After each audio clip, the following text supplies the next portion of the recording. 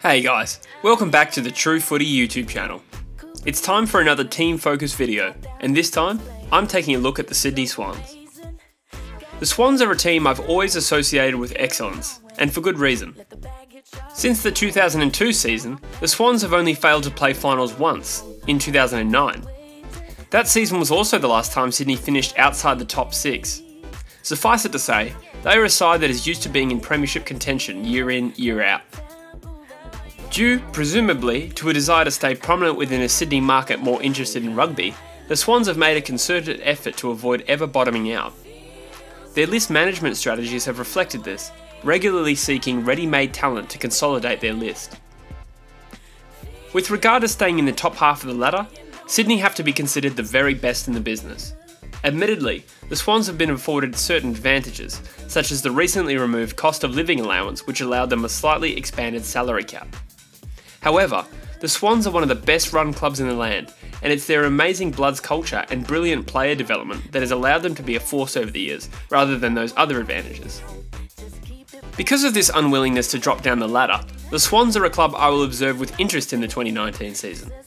Their end to 2018 was lacklustre to say the least, as they scored just 30 points in their elimination final loss at the hands of the Giants.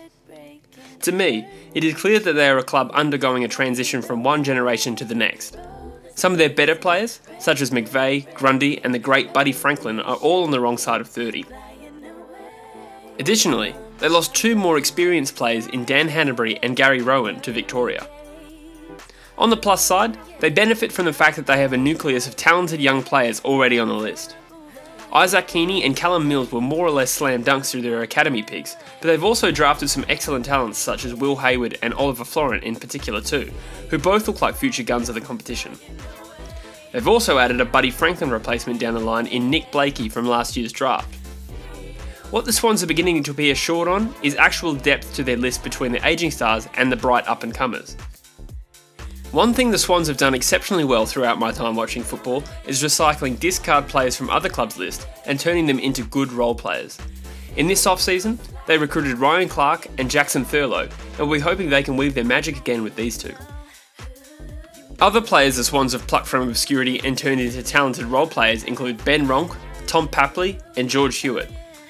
Given the Swans' track record in this area, I'd be confident in betting they can do the same with Clark and Thurlow. What has also interested me was the fact that while the Swans would have offloaded some salary cap in trading Hannebery and Rowan, they opted to target relatively low budget replacements. This, coupled with the fact that they were reportedly in the market for Andrew Gaff last year, suggests to me that they may be planning strategically to secure a free agent signing in future off-seasons. As for 2019, I'm not completely sure what to expect from the Swans. My head is telling me that with their unconvincing finish to last season, they may be set to miss the finals for the first time in a decade. That being said, the Swans have made proving people wrong into an art form, so you can't write them off as a top 6 or even top 4 chance. With players like Franklin, Kennedy and Parker amongst others on the list, you just can't write them off, and for me they remain one of the hardest sides to peg in 2019. Nonetheless, I anticipate that there will be more teething issues as they continue to transition from one generation to the next, and I think they will just miss out on playing finals this year. But what do you think? As always, I welcome your opinions in the comments section. If you're new to the channel, please consider subscribing for our weekly AFL content. Thanks, bye for now.